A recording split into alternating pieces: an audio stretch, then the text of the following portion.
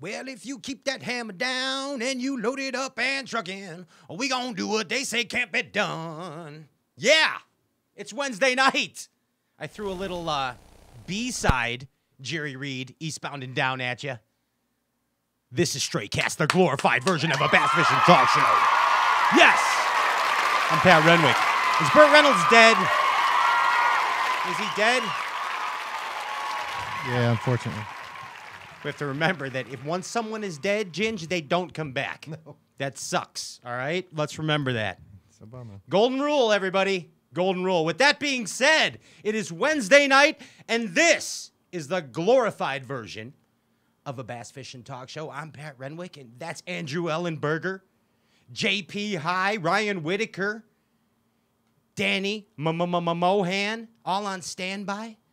And our guest tonight, dude, it's always a good time when this dude is in the house because he don't take no crap. You know what I mean? It's the Hack Attack, Greg Hackney. Yeah, Greg Hackney. Andy, there's a shadow chasing me. I'm being followed by a moon shadow. Moon shadow. What's going on? You see it? I see it. There it is. I don't know. Shadow. I think you moved something when I wasn't here. I didn't touch nothing, sir. I don't believe that. I did not. But anyway, there's a moon shadow on me. But hey, I'm excited. We're all eastbound and down. Yeah, life should just be Smokey and the Bandit movies, right?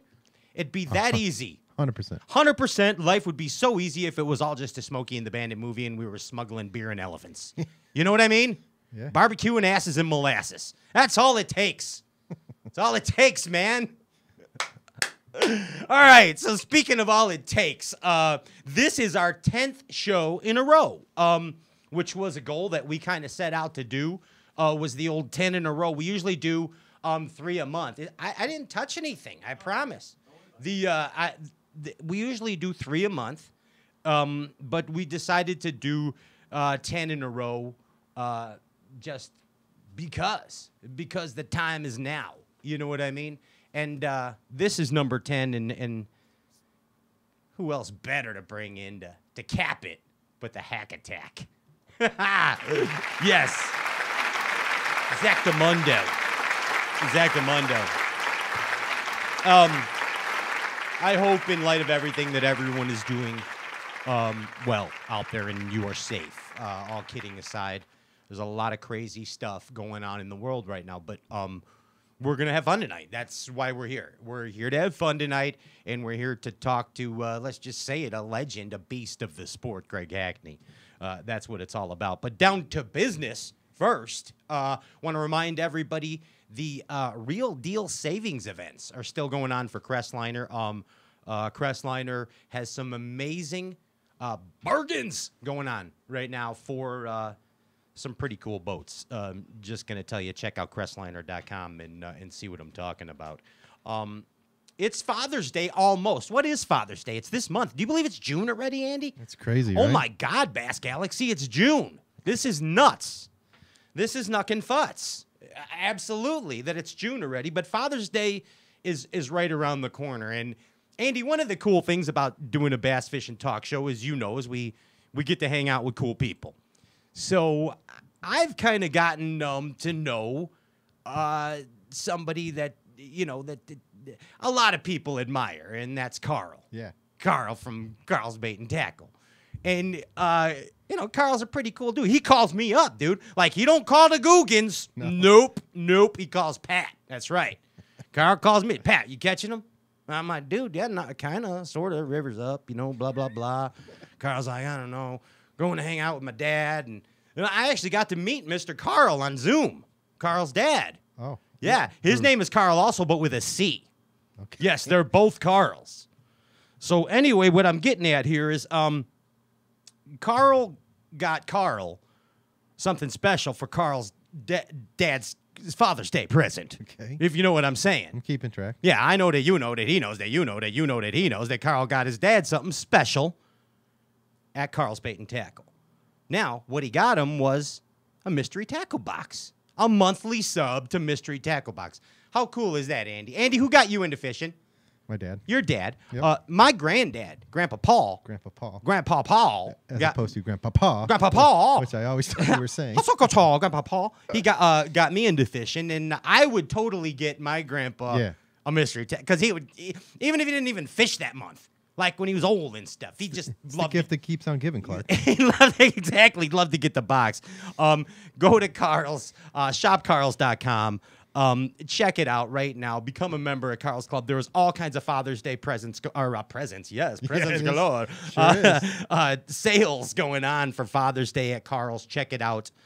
Aura, as we would say in Yugoslavian. Correct. Hey, want to remind everybody else, birchgold.com. It's our third week in a row that we've had Birch Gold aboard. Remember, birchgold.com /Straycast.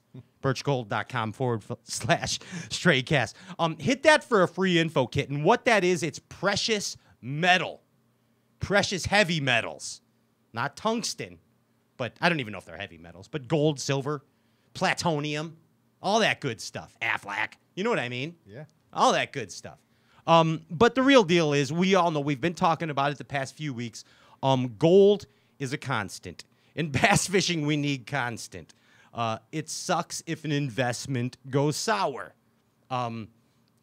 Whatever that might be. Stocks, bonds. Ginge used to play hard in the penny stocks. Yes, the penny stocks, and then you used to actually work at Wall Street. Not a lot of people know that about you. They made a movie. You were called the Hound of Wall Street, actually. Red on the head like a hound on a hound of Wall Street. Oh boy, you know what I mean? That was you. But the fact is, control the variables. Go to birchgold.com. Check out the options of putting your 401k, the whole deal. So here's what I'm going to tell you. All right. No. I cracked myself up. Hold on. So take all your existing millions that you have, Ginge. That's true. Your existing gazillions that you didn't tell Megan about. Your IRAs, your 401ks, your zabadabadoos. Yeah. All right. And transfer part of those, all right, into a precious metal IRA. It's that easy. Yeah. It's constant. It's always there. All kidding aside, birchgold.com /Straycast. Can't go wrong. Can't go wrong. You know what else you can't go wrong with? Meat. Bubba. And Hanks.com. Wagyu. Can you Wagyu, Ginge? I Wagyu. I Wagyu all the time. It's good for you. It's good for you, man. It keeps you healthy. You know what I mean? Good old red meat diet. That's how I look at things. And and I love the Wagyu. I'm not going to kid you. That grass-fed beef is something special. Redemption code. What is it, Ginge? Fish. Gets you 15%. 15 off at bubbaandhanks.com. Don't forget about Half a Spot Official. What's good about Half a Spot? Thumbs up. A thumbs up. Boom. It's right there. You get the, what do they call it on Half a Spot again? The notifications keep coming up. They give, got too much they going give on. you props. Yeah. The props. Yeah, they give you the props on the Half a Spot. But the cool thing about Half a Spot is it's a good place to get a few fishing spots. Like, I'm getting ready to go make a little journey, and I plugged in the Half a Spot, and I got me some juice. Now, it could be, we're going to see. I don't know. I want to catch some sockeyes, so that's what I put in, the Sockeye app. Yeah, I put in Sockeye in the Half a Spot app. Half a Spot Official. Download Half a Spot on the Play Store, on Google, or on your iTunes deal. Hey, Straycast. Wow, I got a lot of stuff to go through. It's all right. You're doing good. Okay, thanks. I think I got two things left. So first off, the Tin Cup Whiskey drinking game word of the week is beast or animal. Like something like that. Beast or animal. So we say that everybody drink some Tin Cup whiskey or a beverage of your choice. You know what I mean? And then we'll tally it up at the end. Ryan Popcorn Whitaker will give us the tally. And because of all this, the good folks at Tin Cup Whiskey are giving you Bass Galaxy. Ooh. The good folks at Tin Cup Whiskey have stepped forward for this special opportunity for you, Bass Galaxy, to win a fifth of Tin Cup Whiskey. That's right. All you have to do is like and share this live Facebook feed. Take it off privates. take out the privates, put it on like, and then share it. Yes, and here's your chance. Yes, to win a 5th of Tin Cup Whiskey. Compliments of Tin Cup Whiskey fishing team, Captain Luke Foley, and the Hiptons. Yeah. Yeah. Yeah. Yeah. You hear that? Yeah. Yeah. Why is my voice doing that? Yeah. It's time to change. And it's time to change. Hey, speaking of change, let's put the power poles down. Don't change nothing. Don't go nowhere. The good times are about to roll with Greg Hackney when we come back. See you in a minute.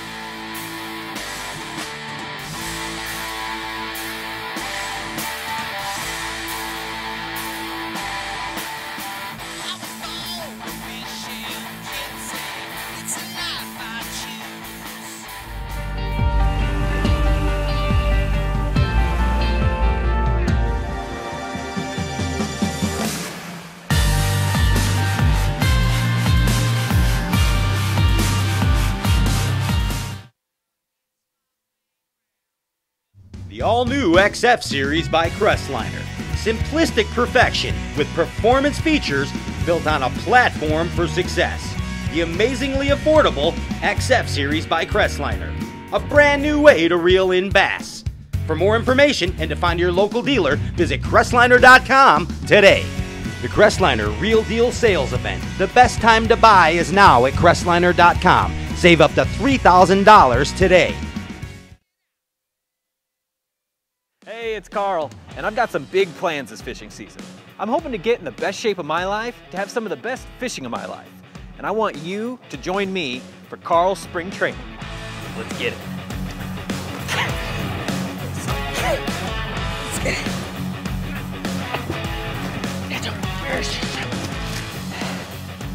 Let's get it. The TH Marine HydroWave H2 KVD Edition is a surefire way to ignite a feeding frenzy. The HydroWave utilizes a sound-emitting technology that imitates bait fish and other feeding fish below the surface that preys on the competitive nature of bass and other game fish to get you more bites. The HydroWave is another way that TH Marine has you covered from transom to trolling motor.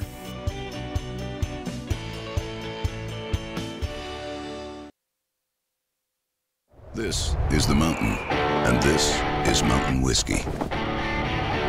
Unspoiled, untamed, forever wild.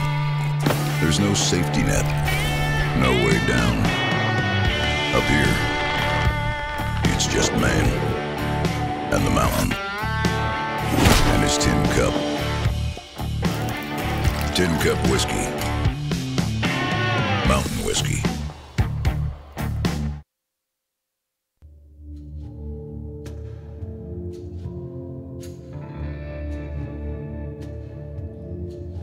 Saddle up the Palomino. The sun is going down. There's a bad hombre in our midst. Mist, whatever that word is. And some call him the Hack Attack. Some call him bad news. Some call him good news. I just call him Greg. It's my old bud. Ladies and gentlemen, give it up one more time. His 703rd appearance on the Straycast show. Ladies and gentlemen, it's Greg Hackney. Yes. Yes. How you doing, Pat? I'm doing good, dude. Where are you? The Woolly Swamp? Kissimmee, Florida. That's close. I was close. Yeah, I got up by 3:30 this morning and drove down here. Had a nice peaceful drive. You are a beast, no doubt about it.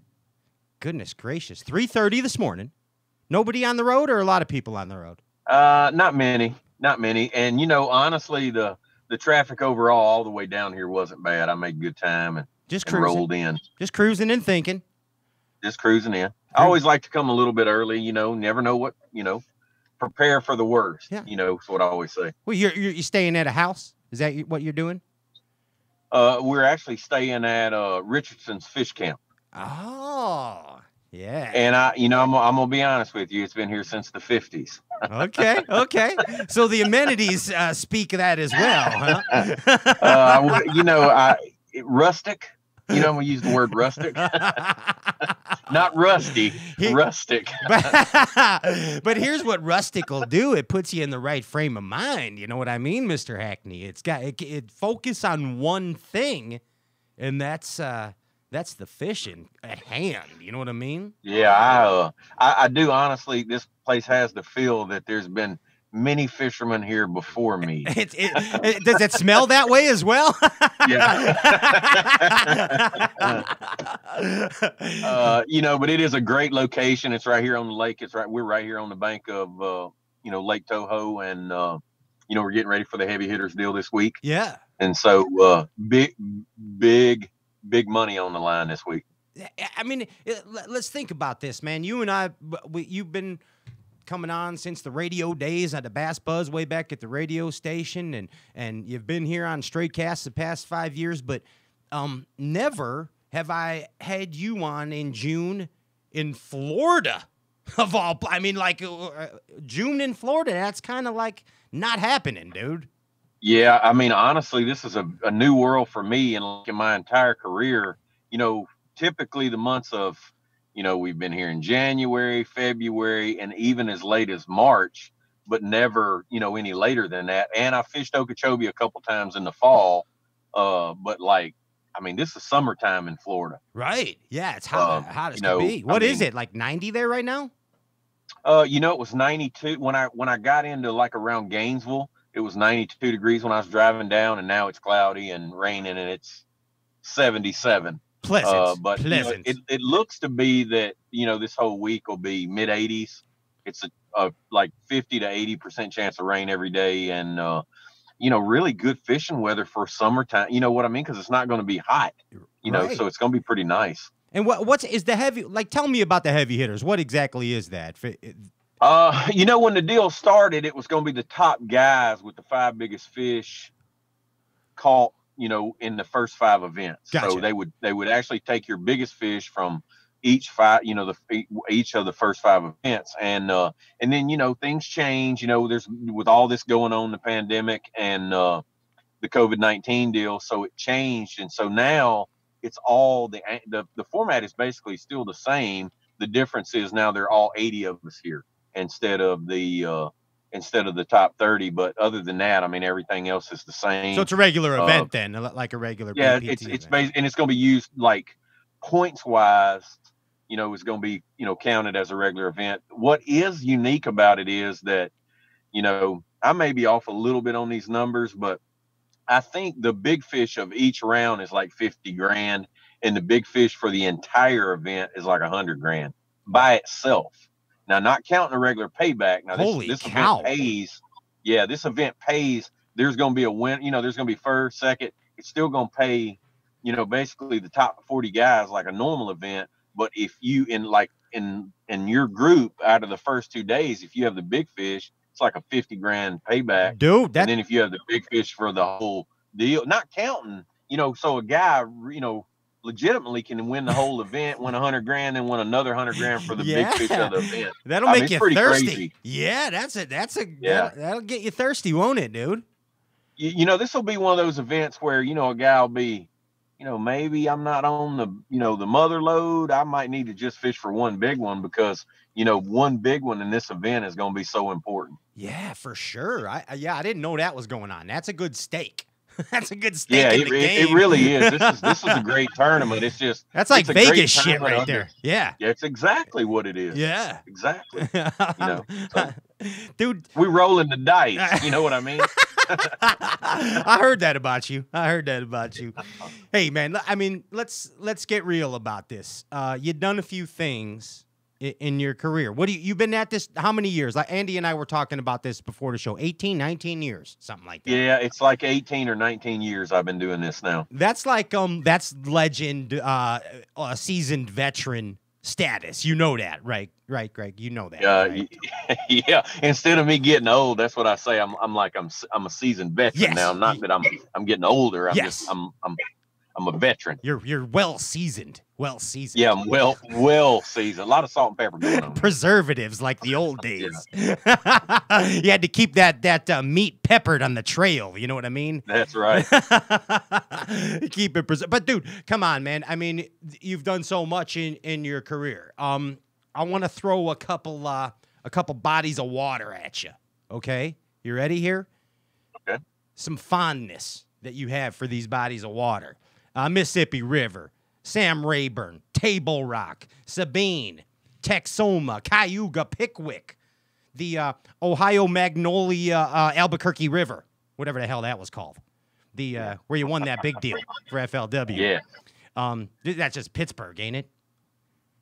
Yeah, that's I can't pronounce those rivers. It's called the Ohio Magnolia Albuquerque River. That's how you pronounce it. Yeah, that's perfect. You nailed it. But I mean, let's be real about this, man. You are a fierce competitor. Angler of the Year, 2 tours. Rookie of the Year. You won some derbs, man. I mean, you are a force to be reckoned with amongst not only the fans but the peers. Man, that the peers they're like, oh shit, Hackney's up here with us. You know? I mean, that's a big deal, dude. 19 years of bassing. Yeah, it's I have been definitely blessed, had a blessed career. The deal is with anybody when they're starting out, they're going to become a professional bass fisherman and live the dream. That's all it is a dream. You don't know what's going to happen. You just want to do it. You know what I mean? And for mine to turn out the way it has, I've definitely been blessed. Yeah, man. Because I didn't know. I mean, I just wanted to fish. You know what I mean? I'm that guy. I'm like just that guy you see at the boat ramp. I just want to fish. I just want to do that. I love to fish. Like even during this period of time when we've not fished any tournaments, I don't have, I love to compete and I love tournaments, but I also just love to fish. And I've really, really enjoyed the last couple months, during quarantine. That's all I did was fish. We've been watching you. I really did. We've been watching you, man. And it seems like that the spark is not necessarily rekindled. The spark's always there, but just there's more opportunity to fish the way you want to fish right now. While you're away from the grind, while you're away from fishing to pay the bills, there's more opportunities to fish the way that you want to fish at home. Does that make sense? Yeah, it does. And, I think that happened. I'll tell you, even that, like, I probably push that a little more now at my stage in my career than you go through that, early on in my career, I just did everything. You know what I mean? If I needed to be shaky head and I shaky head, drop shot, whatever, I did everything. And I just find that, and I think you'll see that with most all fishermen, as you age and you progress, you still do a lot of that other stuff, but you start to depend on, more of a style of fishing. Sure. And you try to push that more because you feel like that gives you the best chance of winning. And so I always now, like when I go out, regardless of where it's at, I start looking for, I like the power fish. Yeah. Your style. It could be it can be flipping frog and a plug, whatever. But I like the power fish. I just feel like, that's where I'm the most efficient. And so I always do that first. And I always wait the very end of practice before I start doing any of that other stuff. Right. Till you have to. Before I wouldn't have done that early on in my career. I would have run in a place, and if I couldn't catch them power fishing, then I would have immediately started doing the other stuff. And I just find now that I've matured that, and maybe instead of staying in that area, I'll just run to another area until I find what I'm looking for. Yeah, and it works out for you. I mean, you've established that. You've figured out how to do it. That's old Greg. Old Greg has figured that out. But there was young Greg. At one time that was that. Let's go 22 years ago. Shit, let's even go further back than that. There had to be something that sparked your style, like flipping and winding and power fishing. Like, what sparked that? Well, I grew up in a part of the country that, I was very fortunate to grow up in a place where there were a lot of big fish. Yeah. It took 20 pounds or plus all year long. Like, and sometimes in the spring it took 30. And so you had to power fish. You know what I mean? You had to power fish.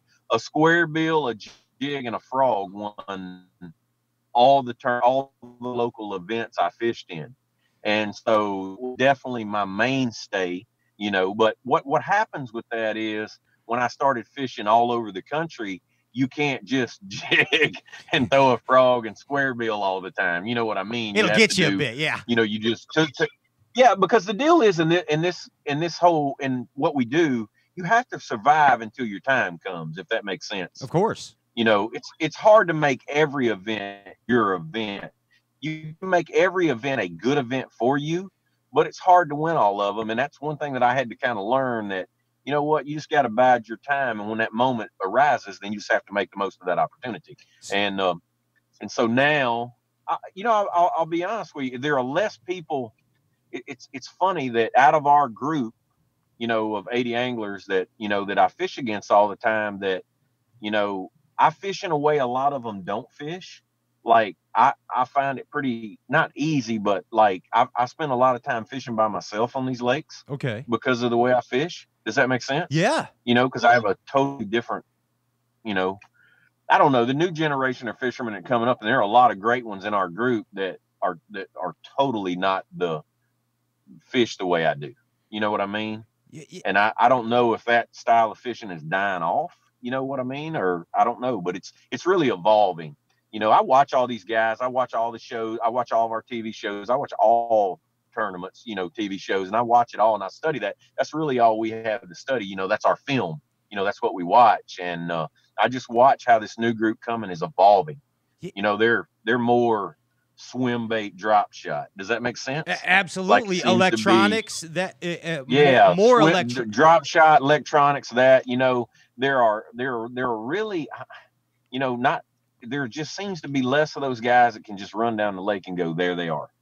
Yeah, what exactly. I mean? That brings like me that. to the point. Like, how do you must be able, or maybe you have to keep an open mind about it, but you have to recognize.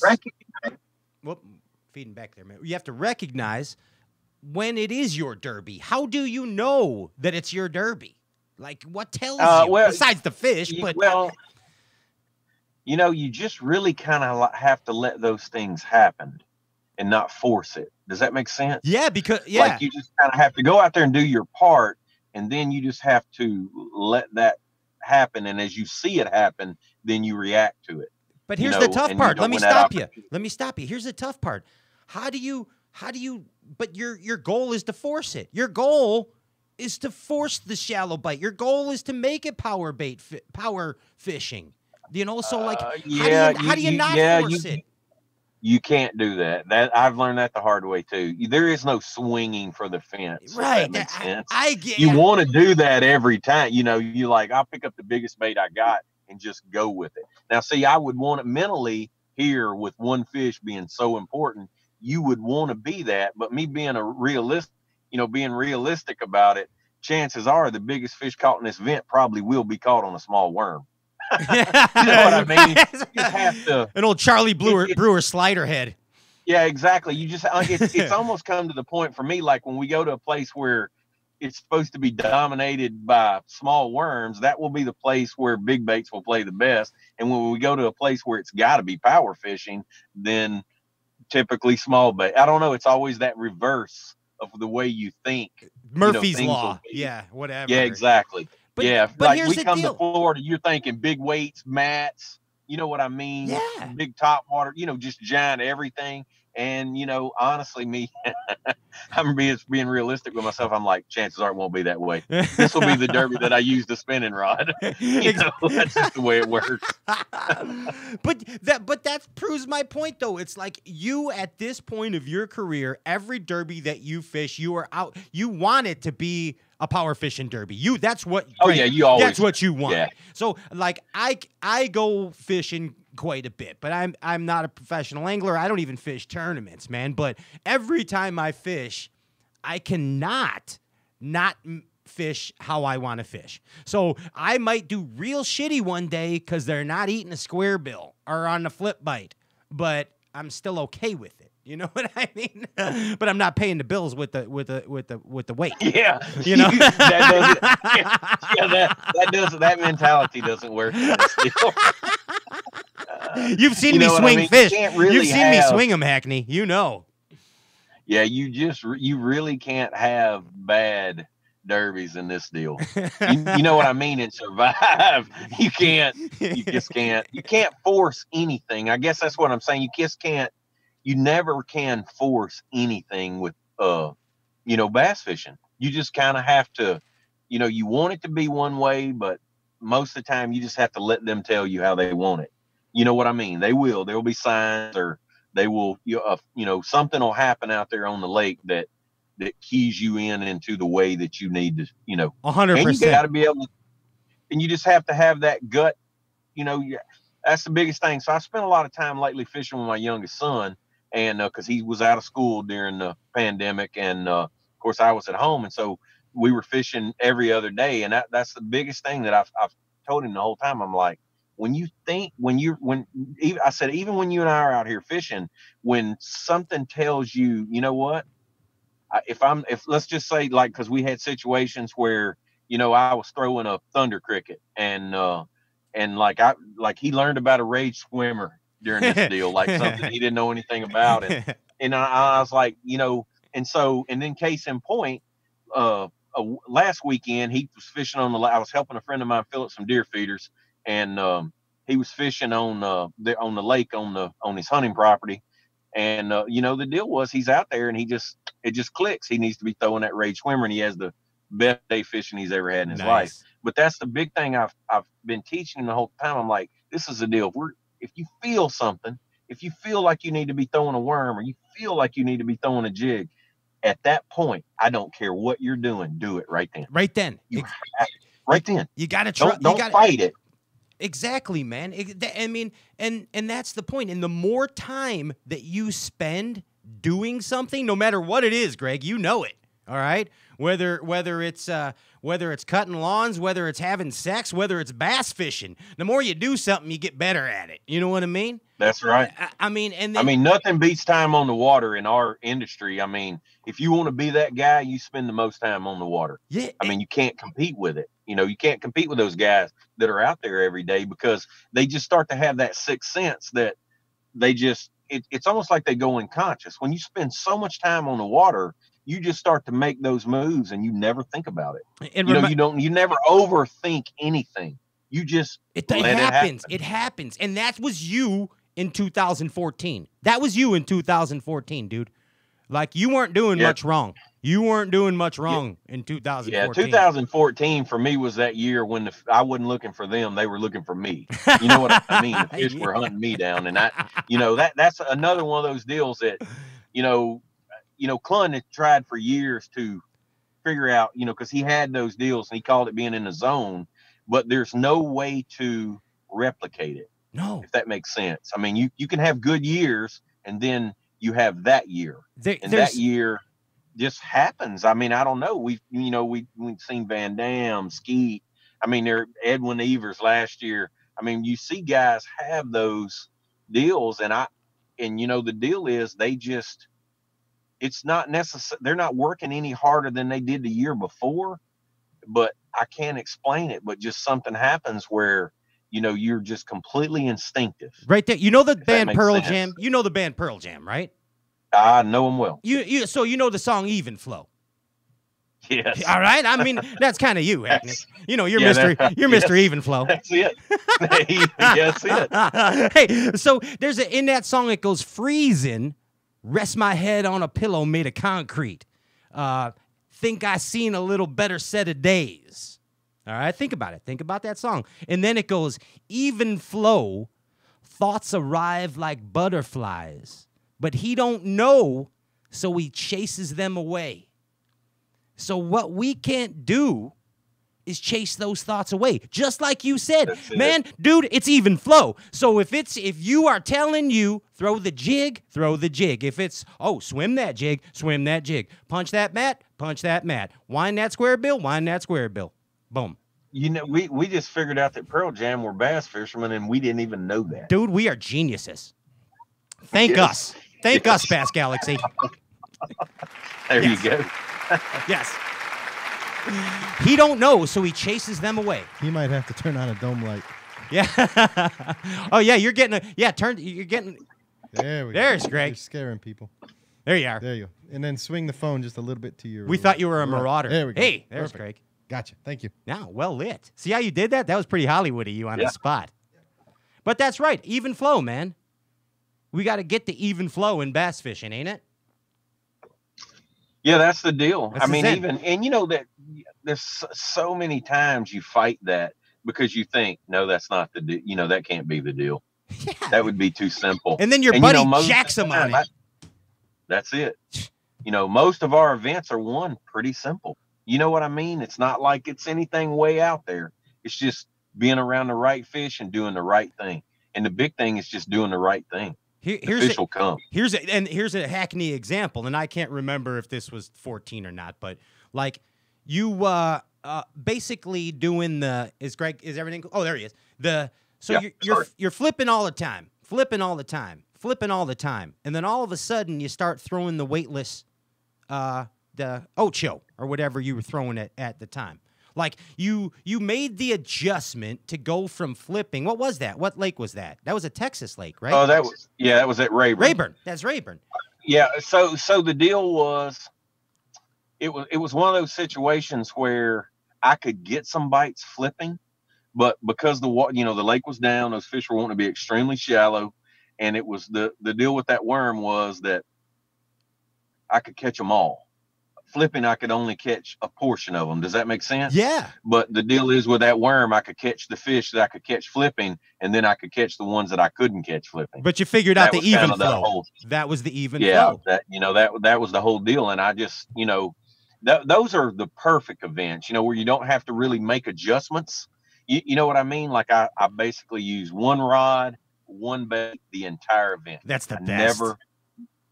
That's the best. Everything I came by, that was another big key to that deal was I had seen some of those fish out there in practice, knew they were out there, and there were other places I couldn't, but every target I came by, I fished it like I thought it had one on it. Does that make sense? Yeah, you were on. You had to fish everything you came by, regardless if it had one or not, like it had one. So when you got around one, you would catch that one. That was kind of the flipping honestly is a pretty fast technique. You know what I mean? Of course. And those fish just wanted the bait soaked. And a lot of times, even like, it can be the deal from flipping a heavyweight to a light one. Just going to a lightweight just makes you slow down. It just takes longer to fish the bait. And that was really the whole key there was that weightless bait would I had to make sure it went to the bottom, and it would just make me fish extremely slow. But that adjustment is what that's why that came to my head. I remember that particular tournament, man. But that's another one of those tournaments. We had just come from Amstead, and I broke a 10-pounder off on the last day, or I possibly would have. I ended up third. I possibly had a chance at that one. And then we rolled on to Rayburn. I didn't have a lot of practice for that event because we just came straight from Amstead over to Rayburn. And, it's one of those deals where, I knew I was around a lot of fish, but you don't know that you're going to win. You don't always know that you're around those fish. And it's just that deal that you just got to let it happen, and as the tournament evolved, then I felt like it was going in the right direction, and then I would have a chance if I fish clean the rest of the event, I felt like I'd have a chance, but you don't know. I mean, I've had practices where it was insane and not had a good tournament. you know what I mean? I don't even like now take all that with a grain of salt. If I have a good practice, great. If I have a bad one, great. It doesn't really matter. I don't really worry about it either. What matters when it counts. Yeah, it just matters when it counts. Yep. And, practice is just that deal of, getting a feel for the lake as much as anything, because I've had good events where I really didn't catch that much in practice, but I got a good feel for the lake. Ran around and looked at it, kind of seen how it was setting up, and then just let that evolve when the tournament starts. Because, the deal is we try not to catch hardly anything in practice. Pretty much our whole group is that way. And so a lot of times when you go into an area, you don't know how good it is until you put pressure on it. So you'll hear our bunch, they pour mouth a lot, but and typically, and it's not because they're lying. It's just because they don't know. They don't really know. Pressure. Yeah, they don't know yet because they've not went out there and won practice. Everybody in our group figured out a long time ago, win in practice don't pay Best very practicer good. ever award goes to Dean Rojas. Right. So, hey, so I got to ask you, go back to 2014, man. I mean, like Road Warrior, both tours. All right. That's only like I'm a bad mather, 6 years ago. That's like, I mean, that's not too long, man. That's taxing, dude. That's a lot of work. Here's one. I wrote this down. You were at Rayburn, I believe, with FLW. You took third place, and then you got in the truck. That was the end of March, and then at the beginning of April, right then, like days later, at Table Rock for Bass, and you took a third there. Like two totally different things. Big trip, boom, boom. That's an example of even flow. Yeah, that's that deal like goes back to that time on the water. That year was, I just, we started in Florida. I went from Florida to Rayburn to, and wherever. And, the only thing what I do remember about that year, I had a bad tournament at Beaver in the FLW. And the deal was it was the sixth one, and it was 6 weeks straight. I had fished for 6 weeks straight, and that I was burnt out. Because I remember I really hated that. Hated that tournament because that second day I just made some poor decisions because I didn't want to do what I needed to. Okay. You know what I mean? Like I was tired of thinking about dinner. Yeah. Yeah. And I just remembered that Beaver Lake tournament that year was a bad tournament because I just didn't, and I had some close call, I had to fish on the last, because it's so funny how you remember. But I had a big one on that last day at Table Rock. I couldn't have won at Rayburn, but I fished real good at that event, and then went to Table Rock and lost a 5+ on a plug the final day. That would have, there was a chance there. I ended up winning 2 events that year, but I was so close to winning like 4, like one bite away from winning 4 events that year. Is pretty crazy. I swung a fish into the boat that year at Dardanelle. I'd have won there. Just about, I looked off and I flipped into a mat, and just as I looked off, the fish blew up on the surface and got it, and I swung him into the side of the boat. It would have been enough to win there, but then I can't complain because I went to Pickwick and won the next event, and then to Chickamauga and finished 5th. You know what I mean? But you can complain though, because I mean, but I would, I would have, I'm like, man, I was so close to having like the best year ever, and but that's always the way our deal is. There are so many times 1 fish or 2 fish is the difference between a disaster and a great tournament. 1 fish can completely get you going in the wrong direction or get you going in the right. Oh, they mess with you. We always ride that line, it's just a fine line, what we do. It's towing the line. Yeah. Towing the line. Hey, you ever heard the expression that life is like a test that you didn't study for? Never heard that expression? Oh, no doubt. Yeah, I've not heard that, but that is 100% true. I feel that way. Crazy shit happens to me every day, no matter what. Surely not you, Pat. Yes. I would never have dreamed that in a million years. I can't even walk down the street without crazy stuff happening to me. It's even in COVID, it's nuts. But the fact of the matter is, man, it's like we must adjust daily to our lives as well as bass fishing. And what controls everything, Greg, just like in Star Wars, is a force, right? There's a force of the universe, correct? Are you following me? I'm following you 100%. Okay. So my question to you is, if you had to think about it, and what is that force in bass fishing? What is the force?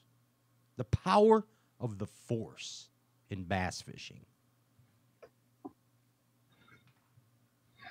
It would be some outdoor force. You know what I mean? It wouldn't be bass fishing. It would just be the force of the outdoors, of that wild world that we, chase those fish around in. Like Mama Nature, maybe.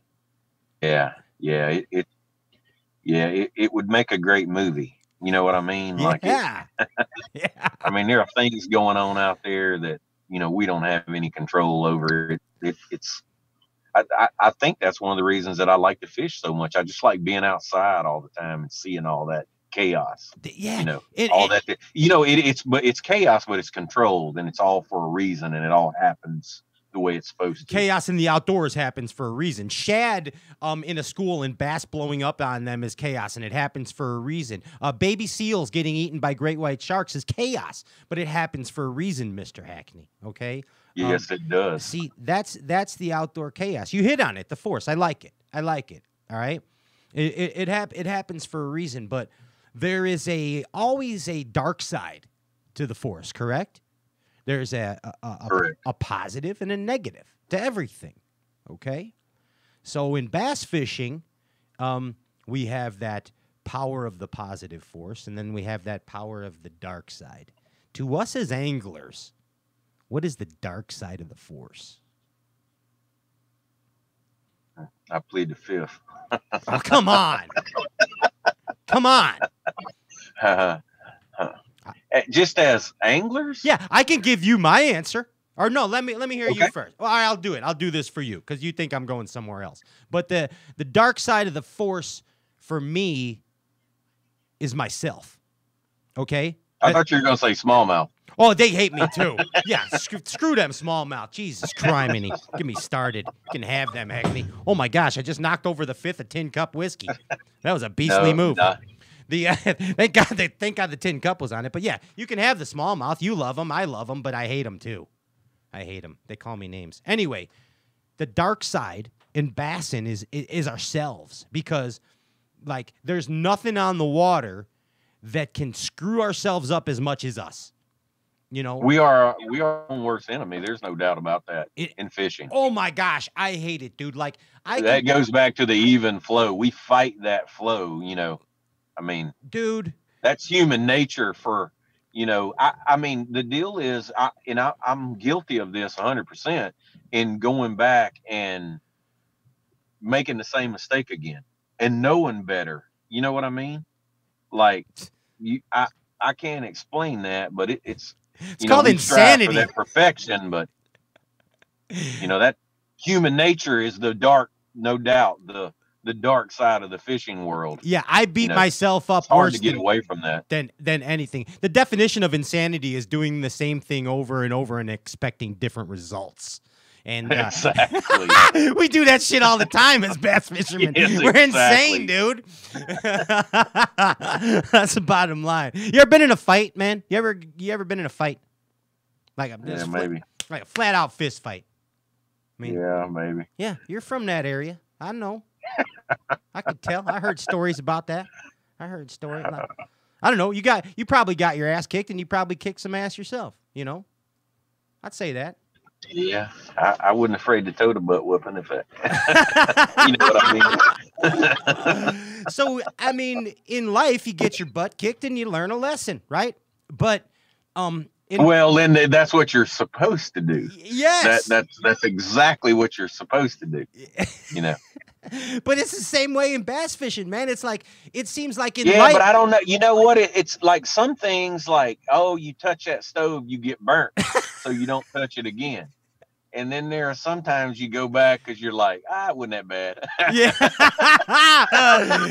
Let me touch it one more time. I don't think it was that bad. That's like looking into the sun, right? Don't look into the sun, right. Greg. Don't do it, man. Or like, don't walk in quicksand. Were you ever afraid of quicksand as a kid? Yeah, that's the deal. Like when I was a kid, there was quicksand. What happened to that? I don't know. Where's that at? It's gone, but it's a real thing. And yeah, it was, but now it's not anymore. I guess it just all dried up. We need to be aware of it, though. You need to be, especially where you are now at that 50-year-old camp, Greg. All right? Yeah. Don't let Now, there could be some here. Hey, the cool thing about this place I'm staying, it's got a cypress tree grown through the wall. Does it really? That's how I know it's been here since the 50s. Wow. That's crazy. Yeah, it's rustic. As long as it don't go through the gas lines. Don't be watch that stuff. The old cypress line. That's pretty cool though, dude. What's the name of the town you're in? Kissimmee. Oh, you're in Kissimmee. Okay, right there. Yeah, well, but we're out here on the lake. It's you know what I mean. It's not in the city, but you drive through Kissimmee, and then we're out here on the lake. Unincorporated. Unincorporated, exactly. What's the name of the town you grew up in? I grew up in a small town of Star City, Arkansas. Star City, Arkansas. How many people were in Star City, Arkansas? 2,000. 2,000 people. So when you grew up, like my town wasn't the smallest town, but at that time, everybody knew like that I was Jimmy's kid. You know, the cops knew I was Jimmy's kid. The teachers knew I was Jimmy's. Everybody knew. I mean, people knew. And I imagine in your town, they pretty much knew Greg Hackney. I mean, everybody knew who everybody was. Yeah, everybody knows everybody else. And I mean, so the town I live in now has 50,000 people in it, and everybody knows everybody. You know what I mean? It's still I mean, yeah. So definitely in a town of 2,000, everybody knew one another. So I still think, like, the last time I was there, my mother lives there. Maybe now it's like 2,100. I don't know. I mean, it's like it didn't. It's big not population growing. Boom. Yeah, I think the deal is the offspring, the fry, are leaving the town. You know what I mean? The fry. They're fleeing. No, but I mean, pretty much everybody knew what everybody was up to, and in small towns, there's that thing called Chinese telephone.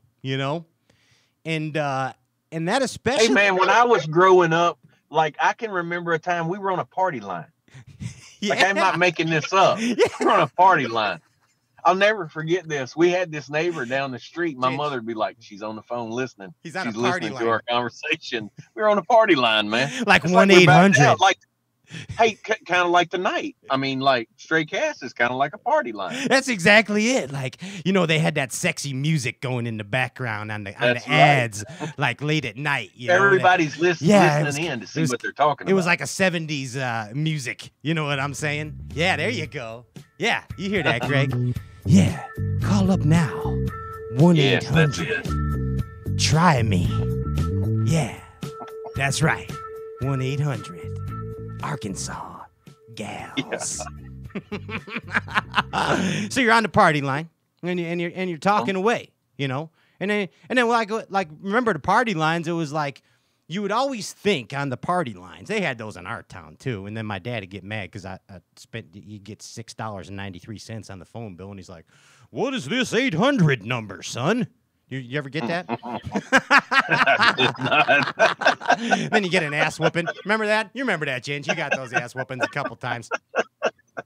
That was even long distance. Remember long distance calls? Like how much trouble we used to get in for calling long distance? You call the next county over. It was long distance and cost your parents $50.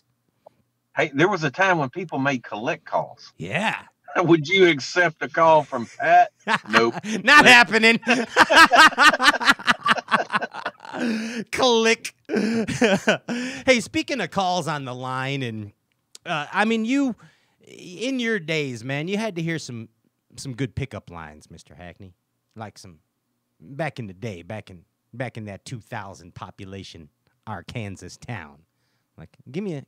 I will tell you, in the early '90s, there were a lot of smooth lines out there. I might have used one or two myself. That's what I'm saying. I want to hear a Greg Hackney pickup line. Yeah, I don't. It's been so long since I used the pickup line. I might not even know how to do that anymore. So when you're on the party line, you didn't have like a deal, like an opener. Yeah. So, like, God must be missing an angel because you just fell down from heaven. Like, yeah, exactly. There was a lot of that. Something stupid like that. I bet you did all right, man. I bet you did. Yeah, but you look back on that and you're like, wow, did I really say that? I know. It's so dumb. And then the times it worked. Now, I'm going to give you a pickup line that I used one time, and it worked. Okay? Now, this is gonna be good, I promise. Yeah, this is true. This is a true story. Not a true story I made up, but so I remember it was a hot summer night. It was a hot summer night, Mr. Hackney, and me and my friends were cruising around like we did, you know, in Lansing, Illinois, cruising around, and there she was by the old Quickie Mart. And I said to her, "Are you pissed or just hot?" She said, "I'm hot." And I said, "Get in the car." And she did. And the rest is history. Never happened like that again. Never again.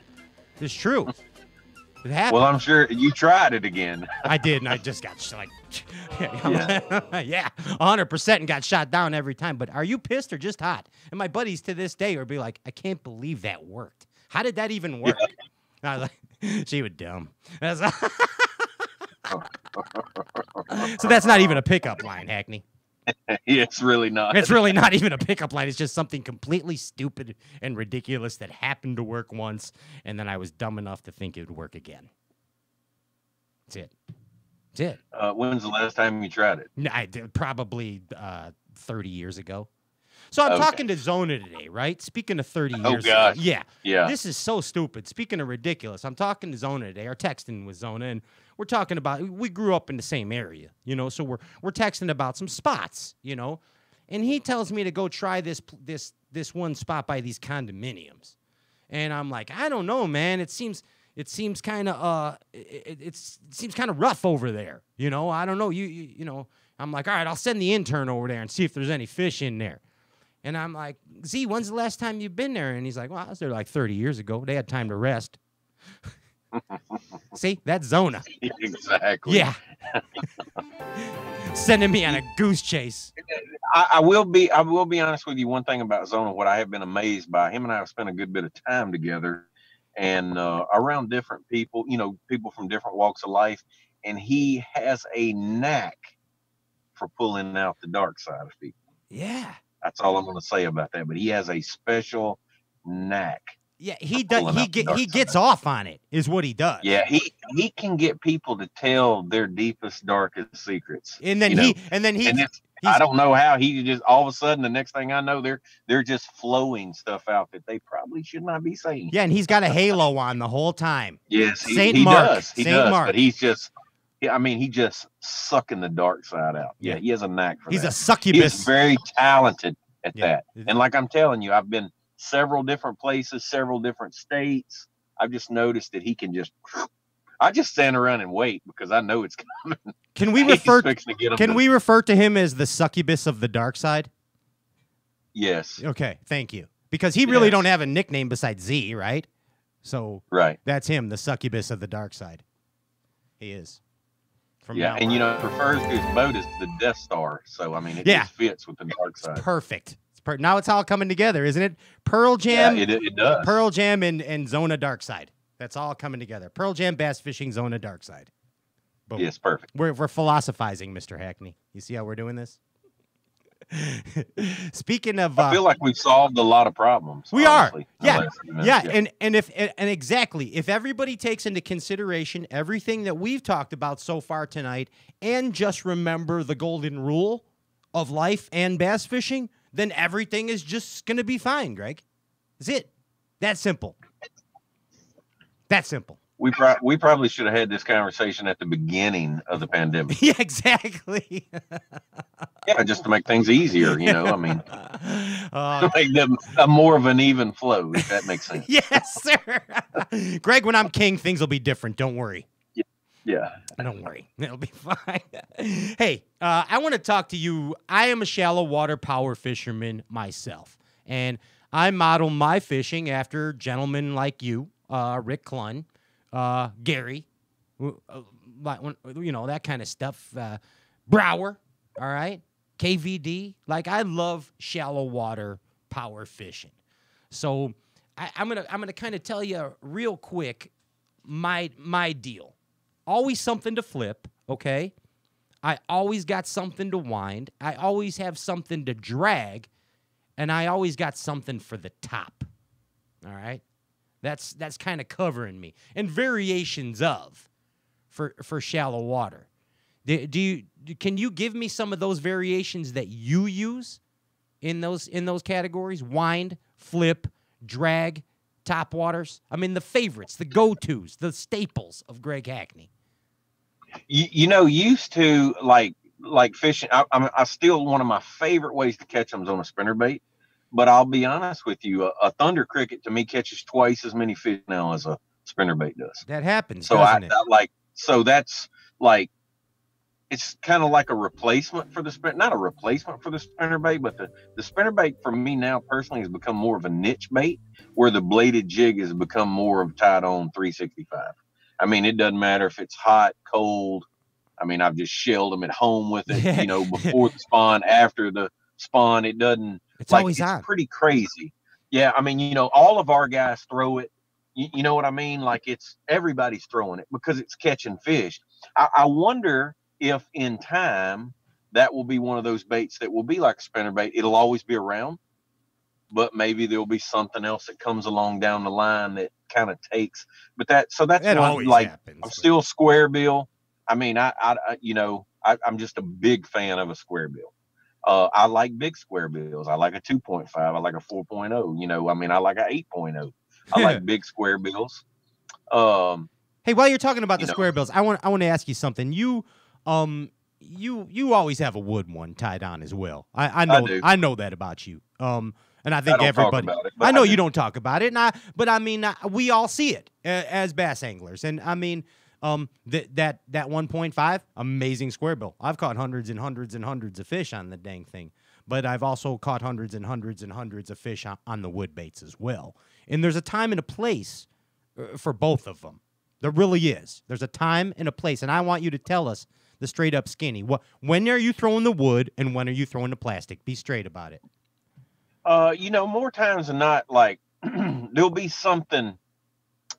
If I'm cranking grass, it's all about a 1.5 or a 2.5. Rock, typically 1.5, 2.5. Around wood, fishing extremely shallow, maybe the water is extremely hot, maybe there's high fishing pressure. There are certain situations when that, again, it kind of goes back to the even flow, but in situations where it just screams that wooden bait. Yeah, and, you know, the wooden bait is a niche bait for me. All right, so growing up, I didn't throw anything but a wooden square bill. You see that one right there? I see it. That's a OG original mint Bagley Balsa B3 in 09. You know 09. That's the old chartreuse black bag, Mr. Hackney. Yeah, I might have one or two. Yeah. I mean, like, I'm going to be real about this. You remember back in 2000 when Rick Clunn won just about everything in the world on this bait right here. And we were all paying, you know, we were trying our best to find them. We were digging in Grandpa's boxes. We were digging in our stuff. We were going to old tackle stores, and we're all guilty of paying outrageous prices for these baits. I paid $100 plus for these baits. I'm that dumb. And hand carves are not cheap either. But they do special things, man. They do. There's a magic. They do. They're a niche. You know what I mean? They're a niche bait that it's nothing else has ever filled that niche. You know what I mean? Yeah. You can force those other baits. They just don't do the same thing. They're softer. I'll be honest with you. They don't hit as hard. They're softer. The good ones to me, you know, they work real easy, if that makes sense. You don't have to turn the reel at a fast rate of speed. You get, you know, the right action out of them. And what is that? What is it? They work right. They work easy. What is that? Is that hunting? Is that a hunting bait? Well, yeah, but some extent. But like some of the better ones that I've had do not hunt center. Like I don't have to have one that hunts center for it to be good. Okay. Well, if you're cranking it out in open water, that hunting center makes sense. Okay. Yes. But if I'm fishing around a piece of cover, I'm going to make it deflect. I don't need it to. I don't necessarily. If I'm throwing at a piece of cover, whether it be a cypress tree, a piece of wood, what it would be, I don't want it to go off track. Does that make sense? Yeah, and Clunn has said that many times too, but not explained it like that. Well, so the deal is, if I'm throwing out there, what's cool about a bait that hunts center is, and like now most of like 1.5s, they do that. Right. In out in open water. So what that does is it gives that bait that deflection like action when it didn't hit anything, which would trigger those fish to bite it. But if I pull up on a piece of wood, the last thing I want it to do is when I throw it to hit the piece of wood is to run off of it. You know, I don't want to just get to the goods and all of a sudden it runs to the left. Right. You want to be knocking that. You want to knock that. yeah, I need it to track true when you're fishing a piece of wood. So it's not that big a deal for me for them to, they've always said, oh, well, if it goes off, wanders off to the left and it wanders off to the right and it comes back to center, that's the one you want. But that's not necessarily true, because when I'm cranking a piece of wood, I want to know where it is all the time. You know what I mean? When I crank it down, I want it to hit the wood. I'm making it hit the wood. I don't need it to do that. So would it, But like out in open water, that's a huge key, because you're not hitting anything, or you cranking over grass, for it to hunt center, to go back and forth. But on a piece of wood, I just need it to have the right action. And I know when I tie, and again, that's one of these deals I can't explain, just goes by experience, but I can pick up a wooden square bill, because none of them are the same. Because the problem with a wooden square bill, what made plastic baits, so this is the deal. If I throw a plastic bait out there and get it hung, I ain't scared to break it off, because I got another one in my box that will do the exact same thing. The problem with a wooden bait is no two pieces of wood are exactly the same. Yeah, buddy. So you never get two wooden baits that are the same. So you would have to go, that was Clunn's biggest issue with the wooden bait, was he hated them because you had to go through 4 or 5 of them to find one that was good, or one, not necessarily one that was good, but one that did what he wanted. To do. Yep. His ABCs. Yeah. And so back in the day, like guys, like the wooden crankbait builders are much better now than they were then, because then they just took a piece of balsa wood and they carved a plug out of it. So they didn't do it. So they got another piece of wood and they built another one. So now some of these builders, actually they weigh their wood. So they try to get 2 pieces of wood that are as close as possible the same. So the wooden baits are as close. They as they get can sciencey. They get sciencey. Yeah. So they figured that out. So that's the reason that all these wooden baits are different, because the wood's different. You can't cut 2 trees down and the wood weighs exactly the same. Exactly. So that was the reason. So now they've gotten better. You know what I mean? Like they're more consistent. Now, if you buy a wooden bait, chances are if you buy another one, it is real similar to the first one you bought, because these guys that are built, they're not mass producing them. They're only producing a small number.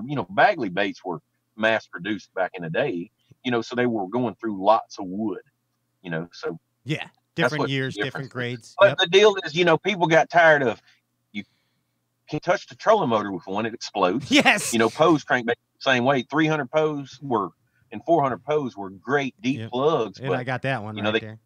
Yeah. They come all to pieces if you touch you touch anything with them, where I can pick up that KVD 1.5 and beat it all around the boat and fire it out. Bang that grass right off it, right? Yeah, that's right. So there's, again, wooden baits have their place, but they're just more niche for me now. I don't like to depend on them as much as, I once did, because that's another thing. Used to, when you went in the tackle store, so there was a place in Crossett, Arkansas, Jim Sport, about my whole life had a wall of Bagley crankbaits. I never bought but 2. I'd go in and buy 2 chartreuse and black ones. If something happened to it, I'd go back and buy another one. I never dreamed there would be a day where you couldn't buy them anymore. Right. I mean, at a wall of them, I could buy all the Bagley crankbaits I wanted. It wasn't a big deal, and, it's funny. There have been a lot of old baits like that have went away, you know what I mean? Or went away from the way they were. Wiggle warts. That's another one. Yeah. I know they're still made or whatever, but there's a huge cult following for original wiggle warts. Absolutely. And again, what that original wiggle wart did, it wonders. It hunts center. It goes back and forth. It's crazy. David Fritz, I had a conversation with him about that, and he didn't like that, because he wants that bait when he throws it out there and reels it. He wants to know exactly where it is. 100%. Yep. He wants to put it where he wants to put it at. So there's an argument for both sides on those baits. The ones that work, that are wild acting, and the ones that hunt straight. But when you're trying to hit a certain spot, and you want to hit that spot every cast, you need a bait that tracks straight. Have you ever personally sat down with Clunn and had a square bill discussion, like the two of you? Just the two of you? We did. Actually, it was at a Bass Open at Columbus, and Columbus, Mississippi, and on the Tom Bigby. And the deal was, him and I were fishing in a similar area, and I'm leading after the first day. This has been, I don't know, a long time ago. Anyway, I was catching them on a B3 Bagley's B3. And the deal was, I caught the second day, I caught a big one and another keeper right off and messed it up. And I didn't have another one like it, because this would have been early 2000. This would have been about 2000. That's about when it was. Okay. I just started fishing maybe it was 2002, 1 or 2. I don't know. Anyway, I just started fishing the opens. It was either the first or second time. I guess it was the second year I fished the opens. And we were in an area, and anyway, we were talking, and he had, I can't remember what plug it was, but anyway, he had some wooden plugs then or whatever. And we had that conversation, and that's what came up about the conversation was, he said, that's the reason he quit using them, because every time you got one working right and something happened, then you didn't have another. Yeah. And then it jacks with you up here too. And he was doing everything that he possibly could to find, something else. I can't remember. You would know those wooden baits that he was Thunder using shads. They were thunder somethings. Were they the ones he was making? Yeah, and they had a square. They were square bill and they were wooden, but I think they were made of cedar. I don't think they were. I can't remember if they were made of balsa or not. But anyway, him and I had that conversation. I still ended up high in the tournament. I didn't win, and I don't know if the baits I had after that, it bothered me mentally. See, that was the other issue, and I think that was what he didn't like about them. When one of them went bad, you had one good, and you were catching fish on it. Something happens to it, kills your mentality. Oh, it messes you up a big time. It messed me up during that term. And so the deal is now, so when you pick up one that you don't feel like is as good, you don't have that confidence with it. You don't fish it as well. Anytime you have confidence in a bait, you will fish it to a point where you can probably catch them. You're unstoppable. You know what I mean? Yeah, you feel unstoppable. Yeah, you feel every cast you're going to catch one, and that's the way you got to be. And when you get one that was messed up, anyway, that was the big reason I quit, got away from them too. I'm not completely, again. You always got one tied on. You always have one in. I got a box of them in this truck right now, and I will throw it here in Florida if I need to. But more times than not, I'm not doing, I don't do that. It's kind of a niche, Sure. It's more of a niche. What's the bait? Like what? I mean, I don't expect you to give away the exact juice, but what are you doing? You got old Bagleys. Is that your go-to? Are they hand No, I don't carves? have any anymore. I got rid. The baits I have now are still produced. They're produced now.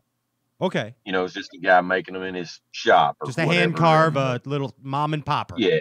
Gotcha. Yeah. Gotcha.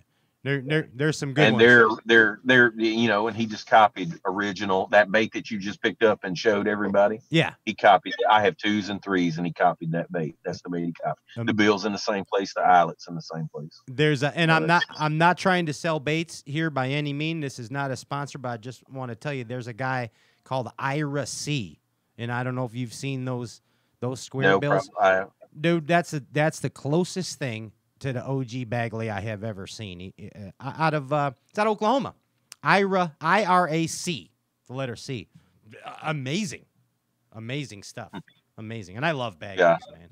I love the old bags. Hey, let's cross the I's and dot the T's. What do you say? Okay. I mean, let's get to it. Ginge, give me some mood music. How about some mood music? What do you want to hear, Greg? Oh yeah. This is kind of. How about some Pearl? I was like, we gotta have Pearl Jam. Well, they'd kick us off. Facebook doesn't like that. I know. Yeah, they'll boom. Because Zona had an opening song for you that was very dark side. By the way, I'll actually send it to you when we're done. It was very dark, and we couldn't use it because of copyright issues. He does like that dark area. I don't know what the deal is with that. Something happened. Let's cross the I's and dot the T's here. What's the 3 best things about bass fishing? 3 best things about bass fishing to you, Greg Hackney. Excitement. Okay. Outdoors. Anything that can crush your spirit, it's always right there to crush your spirit. You got to keep a lookout. You got to keep a lookout. Yeah, you got. Just remember this: fish don't care who you are; they are cold-blooded. They are. Remember Three Stooges? How you always had to have your deal like that. You know what I'm saying, Greg? That's right. That's that's that. Poink is a pop. It's like having that psycho girlfriend. You know what I mean? It's like that roller coaster ride. Yeah. You know, I guess that's the only way I can explain it. Woo, it's good sometimes, but then it's scary. Yeah, well, that leads me to my next question. What is the 3 best thing about women? About women. The 3 best things about well. women. Yeah. You know what? This is like, you know, there are a couple things that I don't talk about, and that's one of them. Okay. There's women. Yeah, I'm not going there. Okay. You know, they're like, you know, I'm not, you know, I don't talk politics. Yeah. I don't really get into religion, and I don't talk about women. No, okay. I'm just a safe type of guy. You know what I mean? You're playing it safe. We don't talk about, we don't make fun of Rick Klun or Mike Ditka or Jesus on this show. That's our 3 rules. Our 3 rules. Don't make fun of Ditka, Klun, or Jesus. We make fun of everything else on this show. That's what happens. That's what it is. Hey, so if I had to ask you this, what are your 3 favorite quarantine pastimes besides fishing? Obviously fishing. But what were your 3 favorite things that you did? You or with the fam or whatever it was? Probably, you know, not fishing. Number 1 was just probably grilling out. Yeah, everybody's been eating. We've been eating a lot. Yeah. I mean, yeah, it's a barbecue it was a barbecue every day almost of quarantine. You know, honestly, just sitting around and not doing anything and just being simple.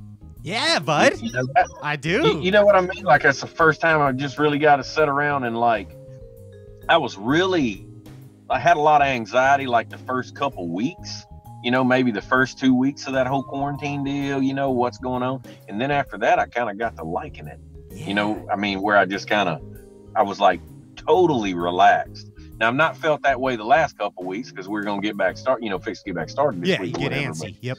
But like during the middle of that quarantine, I mean, I'll tell you, I was simple. Did you find? And you know what? I acquired a taste for beer during quarantine. Wow. That's probably the 3rd. You know, that's been pretty good too. Okay. There's some hops and barley there for you. Yeah, there you go. I've been that beechwood. I've been had a taste of the beechwood. You know what you were talking about simple things, and what one of the things that the quarantine has done for me and or this pandemic or whatever you want to call this time period, it's made me appreciate simple things as well. Now, I'm not getting fluffy here or anything, but man, like I like just looking at clouds and cool stuff like that, or like how amazing Coca-Cola tastes. Like just stupid, simple things, man. That's awesome. You know what I mean? Like, it's like, I don't know if it's because I'm getting older or what, but I'm like, man, Coke is really good. You know, it's like, we're like, wow. That is great. Clouds look cool, man. You know, and I'm not even high. I'm just looking at clouds and they're cool. You know, I mean. I'm like, well, I was fixed to say, what are you putting in the Coke? No, it's just like, I mean, I don't know. It's, in other words, it's making you sure you didn't slip just a little of that tin cup in there? Just like a little light shot? No, it's not that beastly, Mr. Hackney. But no, maybe it's that the fact is that I am appreciating things more because I have more time to appreciate them. Things slowed down. Is that what it is? Things slowed down. You know, I think so I'm going to speak for everyone. I may not be right in this, but I think a lot of the world figured that out during this. Now, I know this deal's been traumatic for a lot of people, but there's a lot of other people that had an opportunity to slow down that it's probably the first time in recent times they have slowed down. Exactly. You know, slowed down. You know what I mean? Like, yes. Like in a way, there are going to be people find out that, you know, and me including, you know, because again, I'm talking about myself in a way about this, that, you know what, the simple things in life are the most important. And, you know, we have been in that rat race where you don't ever slow down and you don't ever get to enjoy those things, you know, and just like me sitting around the house, it was almost like summer break. Yeah. You know, like my kids were out of school, you know, because of the deal, and I was slip and home. Slide out. Typically, I'm gone all summer, you know, during their holiday, you know, when we try to rush a vacation in between tournaments and do that stuff. And you know, and even my wife said that just sitting around the house and just, wow, it's nice every now and then just to do nothing. It is. You know, we do so much. We've created this lifestyle where we have to go wide open, you know, every day. And, you know, I'll be honest, just like fishing around the house. I mean, just, you know, I'm not in a hurry. I go out there. I never run my boat over 3,000 RPM. I'm just putt-putting around, just really just enjoying life, you know, looking at the clouds, looking at, like, enjoying what I got. You know what I mean? Like, it's almost like we have that lifestyle where we want more. Yeah. You know what I mean? We can't ever have enough. Always. We never have enough. And so during this period of time, I just feel like a lot of people got to sit back and go, wow, maybe I have everything I need. That's right. There's two ways you can do it. There's two ways, Greg. And a lot of people took either direction, the good side of the force or the negative side of the force, okay? The good side of the force is how you described it and kind of how I described it, and that's observing, making gratitude lists, things we're grateful for, man. Like bass fishing is freaking awesome, dude. It's awesome that we are involved in the world of bass fishing, isn't it, Greg Hackney? That's amazing. Yeah, isn't it? We were meant for that. That's what I'm saying, man. Just like Pearl Jam, you know, we can't chase those thoughts away. That's what it is. Now, here's the problem that we have to do. Sometimes we do have to chase the thoughts away or we go stir crazy, okay? Because in the quarantine deal, like, a lot of people went the other direction. They got lost in themselves. Instead of realizing the good things, they dwelled on the negative things, and it drives a lot of people crazy. And then that 3 months or 2.5 months, it got bottled up, you know? It gets bottled up and it explodes. So the deal is, man, we need to learn. Well, we were on the good side of that. You know what I mean? Like, yeah. I really, I feel sorry for anybody who didn't get an opportunity to experience that. That's what I'm trying to say. Thank you. I really hate that, but I know what you're saying. You know, I know, you know, it does seem like that, but, you know, hopefully for the mass majority, you know, they got an opportunity to feel that simplicity. It is what it is, but it's that simple life, you know. I mean, because we have in our mind, we need things that we don't always need. It's not about material shit all the time, don't you think? Yeah, it's not. It's not. Don't you think if people tried to tune in to that or let it happen and not chase it away, that we wouldn't have a lot of obviously there's nothing you can do about a virus, but the peace is not. It's a shame that we had to have a pandemic before we got to experience right this. It takes something. You know what I mean? Yeah, we just came out, like, we were in a period of our economy and the way things were going, the best it had been in, you know, forever, you know, whatever, like, far as things were going, rolling, and everything was good. And it's a shame that, you know, like, for me personally, that we needed this pandemic to slow down and look at it, right, and see what we had. It was there the whole time. If we would have just been there the whole time. We just need to watch Ferris Bueller more. You know that, right? Yeah, just every now and then we just need to take a break. Yeah, I mean, you know, don't let it pass you by. Sit back and look at. Yeah, don't let it pass us by. There it is, man. You know, because you only go around once. Hey, what's your guilty pleasure? What's something that you cannot say no to? What can you not say no to? Besides crossing the eyes of a big old bass. I mean, what can't you say? Well, that doesn't count. Yeah. I mean, you know what I mean. What's your guilty pleasure? Your kryptonite knocks you down, but you gotta have it. Man, this is a funny thing. I like those little chocolates that had a cherry inside them. Oh, yeah. So, like, for an Easter present this year, my wife, like, and for Christmas, I always get a box, and I have one a day until they're gone. I won't eat any more than that, but I have one a day. That is very disciplined. I like those. You know, I guess that would be a guilty pleasure because I'm not really a big sweet eater. Does that make sense? Like, I don't need dessert. You know what I mean? Like, I'm not one of those people that, like, I mean, I'll eat ice cream, but it's not that big. I can go 6 months without it. I don't need that. But I do like those occasionally, just that little bit of little sweet bite. Little capper. Yeah. Little capper. What are they? I'm trying to think of the name. Maybe Queen Anne or something like that. They're fancy. Anyway, I know what you're talking about. Yeah. Yeah, they just have they're chocolate, and they're like a little chocolate round circle deal, and they got a cherry, Yeah, that's your the guilty. cherry that like goes in an old fashioned, inside. That's the only other time. That might be a guilty pleasure. Yeah, Too. a little fast house. Every now and then I might need a little old fashioned. Hey, Tin Cup Whiskey, by the way, we need to send Hackney a bottle, by the way. Just reminding, by the way. I feel sure it would make a great old fashioned. Hey, do you miss Bass? Do you miss BASS, man? I just miss fishing in general. You know what I mean? Yeah. The guys, I would be lying if I told you that I didn't. Yeah. I mean, I miss all tournaments. You know what I mean? Like this year, I worked a classic. I was there. Yeah, and I had, 1,000 people come up to me and say, "Man, do you miss not fit?" And I'm like, "Yeah, I'd be lying if I told you I didn't." I mean, it is what it is. But we just have, we make decisions. Yeah. Well, I mean, and dude, and you've obviously done well on the MLF Bass Pro Tour side as well. I mean, you're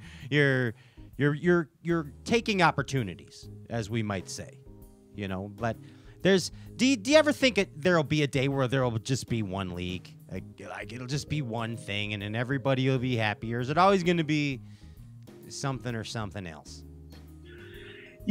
So I don't ever think there'll be just one. There'll always be at least two. I mean, there has been, so just like, competition is good for everybody. Does that make sense? Yeah, of course it is. In any business as well. McDonald's, Burger King, it's like, whatever. It's checks and balances. You need one to check on the other.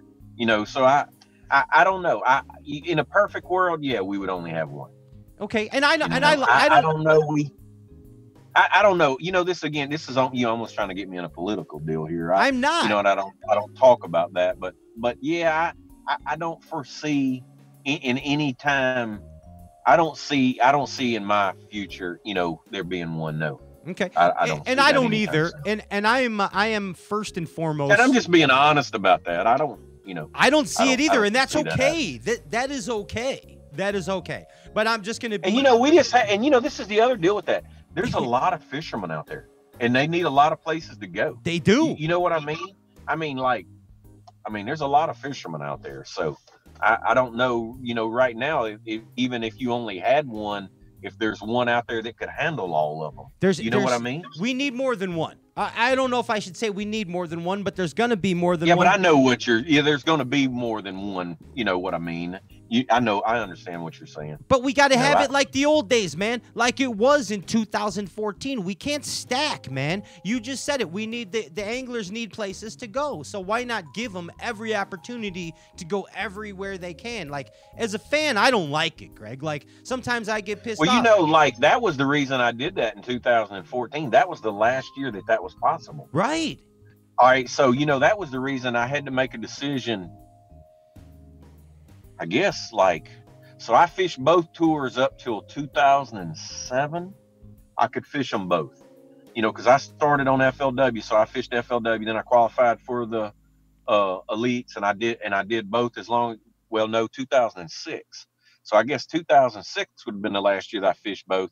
And then it rolled around, and then the FLWs came out with their, I guess they were the tour events. Yes. FLW tours. Yep. Or FLWT, anyway, the deal that I won East West Fish Off, and then made the championship, and then the next year I couldn't.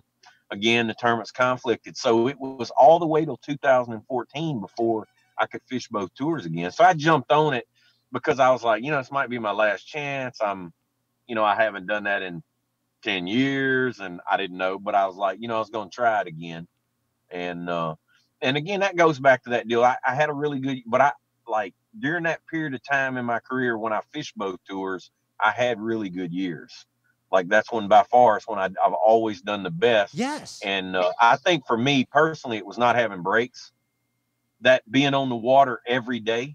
You know what I mean? Just going out it doesn't matter what state, what lake, whatever, but you were on the water every day. And I think that was that I'm just one of those people that was really, that's good for me. But the angler should have, exactly, the angler should have that opportunity. The fans should have the opportunity as well to enjoy that opportunity of watching two tours? Well, either that or the leagues just have to have enough events where they filled up the cracks.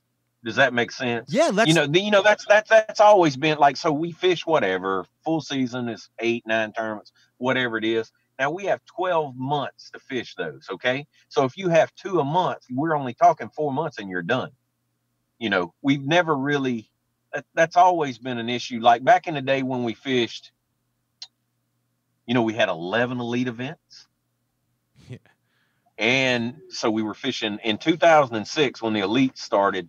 We were fishing 11 elite events and 4 top 150. Yeah. I mean, top elite 50. E50s, E50s. So yeah, E50. So we had 11, and you couldn't. So then I was to that point. We were fishing so much that I was like, I couldn't fish both tours anyway.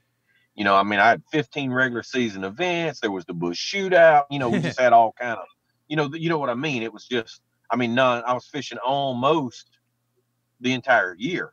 You know what I mean? I was off like realistically about 1 month a year, and that was 1 month out of the year, and that was it. And then, in 08 happened, the economy crashed, and, a lot of sponsors pulled out or whatever, and it went down and it got smaller, and it has been ever since. It's never really, fishing seems to me personally to be bigger right now than it's ever been I agree. than I can ever remember. Yeah. More people fishing, whatever. But the tournaments never really came back after the crash of 08. You know what I mean? Like the numbers of tournaments went down, entry fees went up, prizes. It never really came back after that, even though it seemed like the sport blew up around us. There were more high school kids fishing. College came around. There are a lot of things that have happened in our sport since then that have been good, but it just seemed like the professional tournament trail just never recouped. I don't know. I don't know why, but I don't know if because it's got so spread out and there's so much other stuff going on, but we're still at basically, regardless of what tour you're fishing, you're still at about 8 events. You know what I mean? That just kind of seems to be the norm. The number. Mm-hmm. Yeah, the norm. Yeah, and, probably in a perfect world, 12 would probably be the number.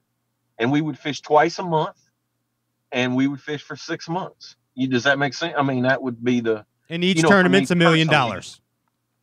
Each tournament's $1 million. That's even better.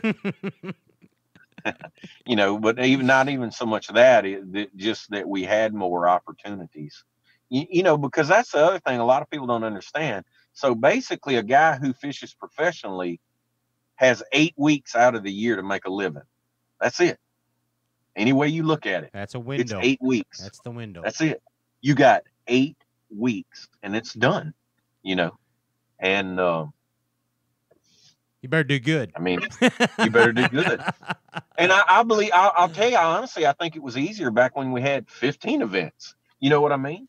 They didn't all have to be great tournaments. You can make you up. Could have you, and even then, so you could have a bad tournament or two, and you could still make the classic, or you could still make the red crest. But on these shorter, not as much. It's not any room for error now. Yeah, you bomb, you're out. You bomb, you're out. Pretty You much. got 8 weeks. Out of 52, you better get it done. Hey, when people call you an intimidating angler, how does that make you feel? Do you Yeah, it makes me feel good. I don't know why they would say that, but I'll take it. You know what I mean? I don't feel I don't know why they would think that, but well, I mean, they do. I'm a very, I consider myself a very intense angler. How about that? Well, the intense, like I'm very intense. 100%, but that could be taken intimidatingly because, Brower's intense. They consider him intimidating. Jason Christie, he can turn people to stone just by looking at him. And they say the same stuff about you, man, that you are an intimidating angler. So I got to ask you, who intimidates you? Who is an intimidating angler to you? He ain't out there. He ain't being out there. honest. Wow. He ain't out there. I Nobody. don't fear anybody with a fishing pole. That's great. That's great. Fighter gave a very similar answer to that last week as well. Like, you gotta feel that way. You have to, or hang it up. Yeah, I don't. Or hang it up. Why not? Uh, I mean, that's a deal, man. Hey, is squatching really a thing to you? Is that a thing to you? yes, it is a real thing. You know, I was hoping I'd get to Florida a little sooner than I did. I'd get a chance maybe to hunt skunk apes. You know, here they skunk apes. The skunk apes. Yeah, yes, sir. You need to ask Zone. Yeah, you need to ask Zone about the skunk ape deal. He's very familiar with that. And I've heard the story too. But I mean, I mean, that is a real thing with you. Like, I mean, just like Kumar. That's you. But this is the deal. I am pretty disappointed. I spent a lot of time in the woods. You know, I consider myself a woodsman. Yeah. And I have yet to lay eyes on him. You know, it's positive. You know what I mean? I'm positive about it. I think it will happen. Yeah, and you are dead serious about that. 100% serious about that. Well, I can just tell you this: if I lay eyes on him, chances are you'll get a chance to see him.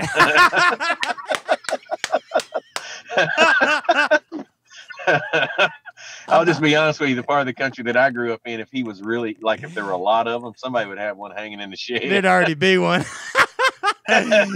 Come look what I got. Mounted squatch. Yeah. Oh my goodness. Maybe a rug laying in front of the fireplace.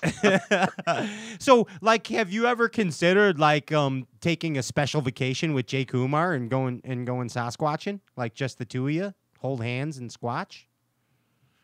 Yeah, I don't. There's always a Squatch hotspot popping up. I watch a lot of that on Discovery and on Nat Geo or whatever, and it's cool. This is the deal. I'm a dreamer. Does that make sense? Yeah. I'm a dreamer. Me too. It even helps me in this whole deal, in the whole fishing world. I'm a dreamer. I always dream about the possibilities are endless. Yeah. So there are, I do believe, they're always finding new species of everything. There's a new whale that's just recently been found, a new species of whale. Well, that's a pretty large animal that's been swimming around out there. Nobody knows about it. There's always something new popping up. So there's always that possibility of something being out there. And, sorry about that. No, you're good. There's always that possibility. You just have to believe. Yeah. And I know, I mean, I think, dude, it all starts from somewhere, okay? Just like the guy with the hook hand on top of the car, the urban legend. Like, that started somewhere. Right. That's real. That started somewhere. That's real somewhere, dude. You know what I mean? As creepy as it is, it's real. Chupacabras. There's those crazy little wolves running around. I think, now, here's something crazy. Do you know the band Smashing Pumpkins? I do. What's the guy's name? I can't think of the singer's name. The bald-headed guy, Billy Corgan. Billy Corgan.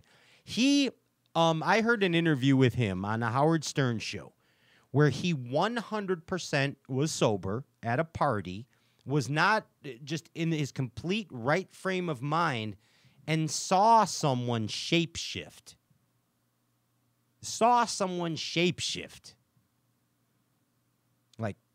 Like if he's a very intelligent person, this Billy Corgan, he's educated, he's straight edge, and he saw someone shapeshift. He swears on his life that he saw it. Like, what do you think of that? I don't know. It'd probably be hard to stay sober after that. You know what I mean? Yeah, that's therapy, man. Yeah, but there's just a lot of unknown things out there that we don't have a grasp on everything. It is like every time I turn the news on, I just find, they find something, they find a new planet, they find this, they find that. You know what I mean? It's just in my mind, it's just any time before we're shocked by what they find. You know what I mean? Right. Like, I feel like there's a day that's coming, So just like, I'm a big sci-fi freak, I love the movie Predator. I think anytime, that's a possibility. We don't know. There's, it's a huge I mean, we're just this little dot. We are the third rock from the sun. You know, I mean, we are this tiny speck in something that we don't know anything about. You know, we're still pretty primitive. You know what I mean? Like, there's just so much possibility out there that, you know, That big I old don't know, that you big know? old 1 ounce hack attack jig could come plopping down anytime. That's it. We become the bait. That's another part of our movie, Greg. We'll have to work on that Yeah. one too. Hey, who's gonna play you? Who's playing you in the movie? Oh, I don't know. Yeah, you don't know. Mark Wahlberg.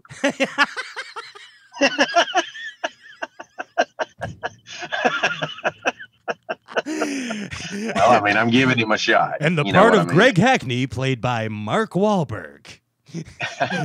For the Academy Award. Come on down, Mark Wahlberg, you have won. And then Greg's in the audience all smiling. It's like, that's me, Mark Wahlberg. Are you a loner? Are you a loner on tour? Not as much as I used to be. So I'll tell you one thing that has changed. So now I stay around guys because we're not allowed to talk to one another at the you know, in the Bass Pro Tour. So I don't mind staying around guys, but like on when I fish in BASS, I pretty much stayed by myself because I don't want to talk to anybody. And you could talk to guys, like you could talk to the competitors, and I don't want any information. So now I can stay around them because they can't talk about fishing. Okay. Because I don't want to know what they're doing. Sure, I got I mean, you. I enjoy their company. You know what I mean? Like, I enjoy all the guys' company, but I don't want to talk fishing to them. I mean, I don't mind talking to them after the tournament or whatever, but I don't want anything. I don't want them to know what I'm doing, and I don't want to know what they're doing. I got you.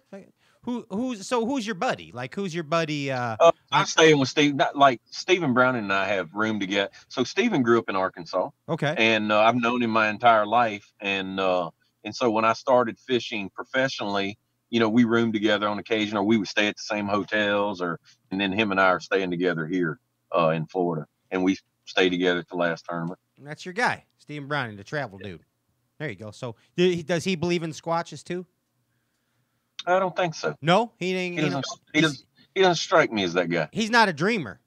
Maybe. No, I don't mean, think he's a little more straight laced than I am. Yeah. He doesn't got that little dreamer's twinkle in the eye like Greg Hackney. You know what I mean? And I mean that in a good way. You know, I have that. You know, I don't know, that weird side. You know, I mean, it is what it is. I embrace it. I love it. You have to, because we got to remember one thing, Mr. Hackney, that God made us all different, just like balsa wood, and we must embrace That's that. right. We just like two pieces of wood. None of us weigh the same. That is right. Hey, I want to ask you before we get out of here, man. We talk on this show all the time about what a proper bassin man is. And I want to hear from you, Greg Hackney, your definition of a proper bassin man. You know, for me, it would be that guy that just does does what he's supposed to, just goes out and does his job and doesn't, you know. So one of the biggest things for me my whole career is never gray line. There is not a gray line out there for me. Okay. It's all black and white. And I think that's the proper bassin guy. I like that. It's all black and white. Yeah. No gray areas. It's all black and white. No gray area. It's all black and white. I love it, man. Hey, Greg, you know I always have a great time when you come on this show, man. Yeah, well, I enjoy it. It's been fun. Way back in the radio days. Like, remember, dude, 10 years ago, you used to come on the Bass Buzz, man. You remember that? Way back. Way back. I will tell you the biggest reason I wanted to come on tonight because I knew I was going to get me a bottle of that tin cup. I've been baited into the night. I was like, I'm not missing this for the world. Well, I would like to tell you while I have you on the line, too, that maybe you should get a free info packet from Birch Gold /Straycast and put some of your investment into a precious metal IRA right there.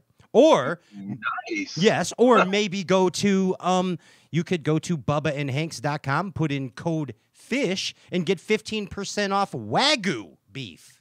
How do you like that? That's even better. That would go great with my tin cup. So we're going to send you some gold bullion. We're going to send you a half side of Wagyu and a case of tin cup. Yeah, me. What do you think? This is the best night ever. That's how you bass fishing talk show. I'm ready for another month of quarantine. Greg, thank you so much, man. Thank y'all. Always a good time, dude. Good luck on the rest of the tour. I'm glad you're back at it, and just keep kicking ass in life, okay? All right, we'll see you. Oh, and promise you that now that the tour's back up, that you keep up on the social media, because honestly, we love seeing you come out of the woodwork on the social media. I mean that sincerely. Keep it up, dude. Yeah, keep it up. I'll be honest with you. It was something I was just scared of, and it's been a lot of fun. So, dude, you and your boy, you're kicking that. butt. You're doing good. Well, thank you. We'll see y'all. Ladies and gentlemen, give it up for Greg Hackney. Take care. Get some rest, Greg. Yes. Woo. That's how we do it. Right there. Bass Fishing Talk Show. Extravaganza. What do you think, Ginge? What do you think? What do you want to do? Go to the next segment. You look nervous. Are you nervous? No. Okay. No, All right. So let's, are we taking a quick break? Yeah. Quick break and on to the winner and out. Correct. Winner and out. Perfect. Winner of the Tin Cup Whiskey and out. Awesome. Kapow. Ciao. Step up your game. It has been said that professionals are only as good as the tools they work with, and Alpha Angler has developed the ultimate set of tools for you, the competitive angler. Alpha Angler custom rods, brought to fruition by the passion of master craftsman Jake Boomer and 2017 BASS Angler of the Year Brandon Palaniuk. Alpha Angler rods are custom made in the USA. Designed and engineered to be perfect, Alpha Angler utilizes a very unconventional approach to making the very best bass rods, from drop shotting to flipping. Alpha Angler's focus is on building perfectly balanced tournament-grade bass rods at an affordable price. Join the Alphalution today and purchase direct at alphaangler.com. Step up your game. alphaangler.com.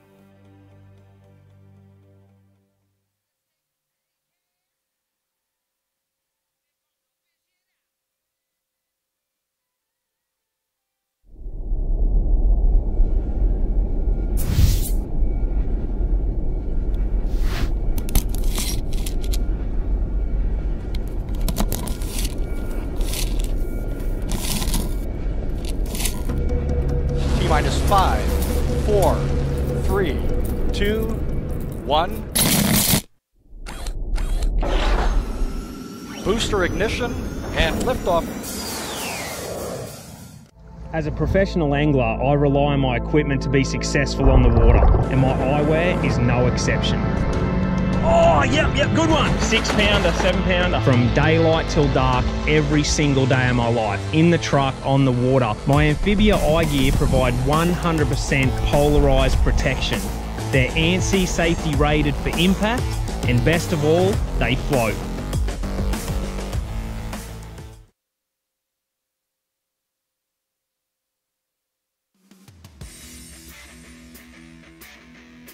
Bite me! It's a command to the fish. Quality jig heads with quality components. With tried and true tackle like the Big Dude Goby head, the Hunter or Jacob head, or all new tackle like the Jackpot Net head or Buster Swim Bait head. Bite me! It's a command to the fish.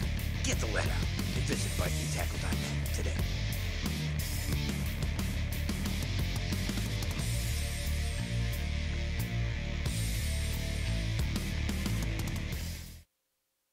Hey guys, Micah Frazier here. I've got a bait from War Eagle Baits called the Buzz Toad. Big thing lately has been putting a toad style bait on a buzz bait, and preferably it's my favorite way to fish one. This bait here's got a quick planing head, a great hook, and it squeals right out of the package. The body of this bait is big and bulky, so it allows you to skip it. It planes quicker than a skirted bait would. In my opinion, it's just the way to fish a buzz bait. So y'all check this thing out. It's pretty awesome.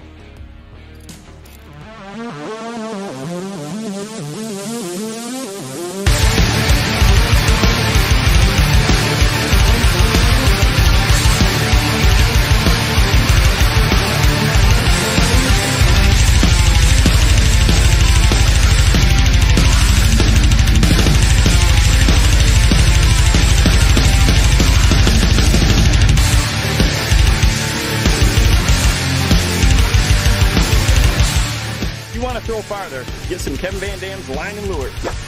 You can launch it a mile. Still going.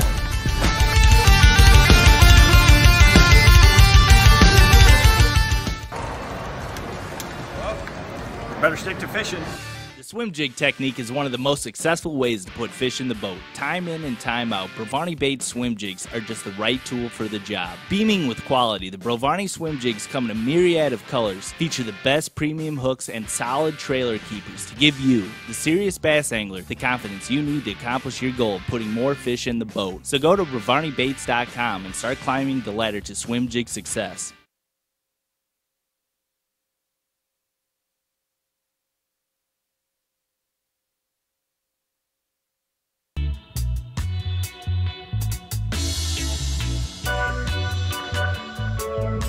Strangers in the night, exchanging strangers.